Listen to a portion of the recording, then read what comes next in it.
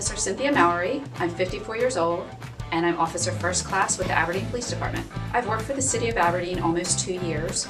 Prior to being employed here, I worked as a civilian at the Harford County Sheriff's Office in their Safe Streets program. Serving as a police officer for the Aberdeen Police Department feeds my soul every day. When I get up and put this uniform on, it's a good day for me.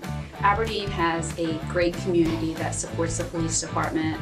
All of the police officers here have become my family, and it's a wonderful place. It has the greatest camaraderie and a solid reputation.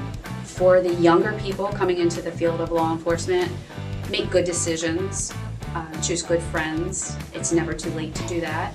And if you're older, as I am, I graduated the police academy at the age of 52. It's never too late to do that. If that's your dream, you can do it. Think you're good enough to work with us? Go to aberdeenmd.hirel.com to submit your application. Your professional journey begins in our city on the move.